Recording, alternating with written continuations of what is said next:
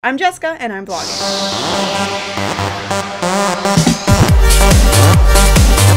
Today I wanted to discuss the fourth book that I have read this year. It is called Switching Time by Richard Bear. This is not a horribly popular book.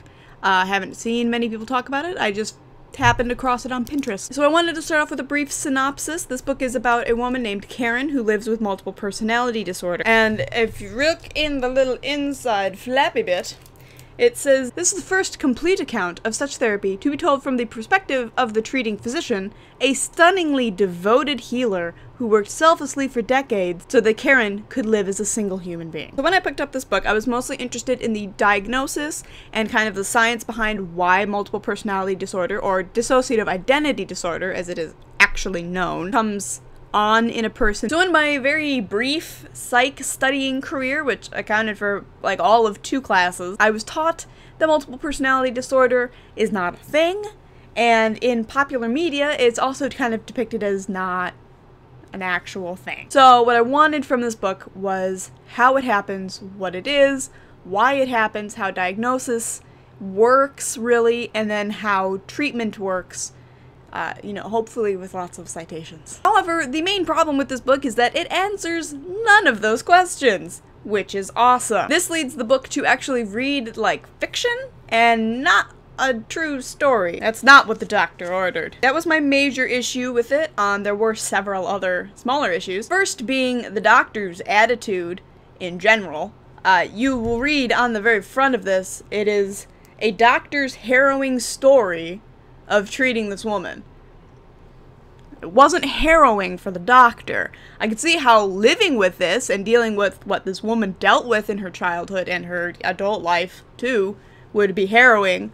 The doctor, however, lived a nice, cushy life in Chicago with a private practice, so I'm not entirely sure how this was harrowing for him. The second problem is that the doctor immediately endears himself to you by telling you that it is really hard to treat people with depression because it really bums them out. That's exactly what we want psychiatrists to think. And the spread of misconceptions on people with depression burdening their psychiatrist, that's awesome. Let's spread that some more. So he immediately decides that Karen is just too pathetic to treat, and kind of writes her off. He also talks about there not being a lot of doctors who have treated multiple personality disorder because of its rarity. And throughout the book, he seems much more interested in how this is going to distinguish him as a doctor, and less about getting her proper treatment with maybe somebody who has dealt with this before, or even consulting somebody who had treated her or treated multiple personality disorder before. He basically just kind of goes in guns blazing. He admits throughout the book that he doesn't know what he's doing. As I said before, I was really looking for something that talked about what multiple personality disorder was and how it was diagnosed. He never talks about how he diagnosed her, simply that, oh yeah, I thought she probably had it for a while. Now you will notice that I'm calling it multiple personality disorder and not dissociative identity disorder, because that is what he diagnosed her with. Multiple personality disorder. He states in the first couple paragraphs of figuring out that she has this, that he likes that term better, even though that has been decided that that is not the appropriate term, because somebody does not have multiple personalities. They have compartmentalized different identities inside of them, not different people. This is one section of their personality that they have dissociated, not this is a fully formed person with another fully formed person inside of them. It is a dissociation rather than multiple people. So if we kind of move past the fact that this doctor appears to be kind of an asshole, the book is simply not well written. It is incredibly repetitive. We start the healing process of hypnosis and that general thing very early on, about halfway through the book. We then spend the next half of the book talking about each individual alter and how they joined with Karen, which would be interesting if it was a different story each time, but it's not. It's the same story, written exactly the same way, where he basically opens a door, has the alter come in, sit on Karen's lap, and that is literally the end of it. But it takes up half of the book, And if this was an interesting commentary on how, like, the psychological mind reabsorbed part of the identity, that would be fine, but it's not. It's literally written as she comes in, sits on Karen, she talks about being sensitive to light and sound, she gets headaches, and then she's remembering stories this alter has taken on to relieve the burden from Karen. It's not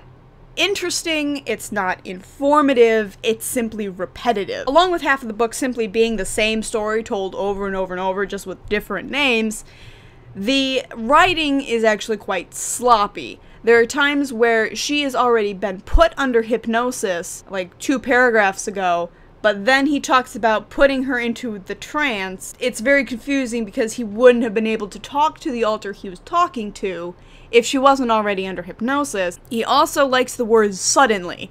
He says suddenly she did this, and then suddenly she did this, and suddenly he says that like 4 times a paragraph. Like I stated before, this book reads very much like fiction and not non-fiction. One of the reasons for this is he asks us to suspend disbelief a lot more than you should in a non-fiction book. The major treatment for Karen, and apparently for most people with dissociative identity disorder, is hypnosis. However, he doesn't give any explanation as to why this works, how somebody will go about hypnotizing someone else, or who else has tried hypnosis with any sort of success. He also states that he isn't actually very knowledgeable in hypnosis. He has a very general idea of how to do it, and it magically works the first time with, like, no trouble at all. And unfortunately, I find this really hard to believe. He has done it such an injustice in showing that we don't know why this worked, or how it worked, or even how he managed to diagnose it. On Goodreads, I actually rated this book a 4 out of 5, and you might be wondering why.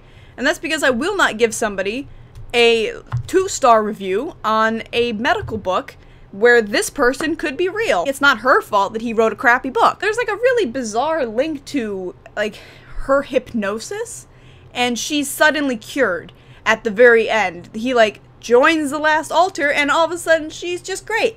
And like 2 years after that, she doesn't need therapy anymore. Despite just having this sudden influx of horrible child abuse memories, she doesn't need to work through them at all because her alters have all done that already. I find that hard to believe, that somebody who has just had a crazy surge of child abuse memories and domestic abuse memories will suddenly just be okay. The book pumps up the doctor's involvement quite a bit by saying that he is a stunningly devoted and selfless hero who worked for decades. He worked for a decade and some change. He did not work for decades with this woman. So one of my goals this year was to read 5 non-fiction books. 1 down. A lot of this book seemed to be him trying to capitalize on really gruesome depictions of child abuse, which I am not so much into.